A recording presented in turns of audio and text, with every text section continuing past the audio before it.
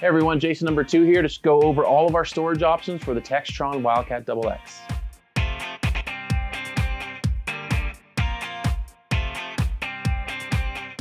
First off, we have the door bag here. It's got a nice thick knee pad and a lot of storage space that just bolts right to your stock door.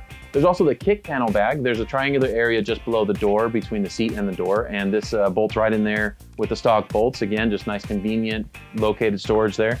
Our overhead bags strap into the stock cage, and we make them nice and tight, so you're not gonna get any sag out of this. You can put quite a bit of stuff in here, and it's not gonna kind of lower down and bump you in the head. And it's got a couple little transparent pockets here as well. The truss bags go behind the heads of the driver and passenger, fits in that triangular area there. Offers 2 large compartments here, a little bit bigger than that factory OEM storage that they offer. And it's just, again, convenient located storage, out of the way, not gonna bother you, not gonna be in your line of sight too much. And then in the dash of the XX, there is a small compartment or small area there. It's pretty wide open. You can throw stuff in there. You know, you get bouncing around in the desert or wherever you're at and things might fall out.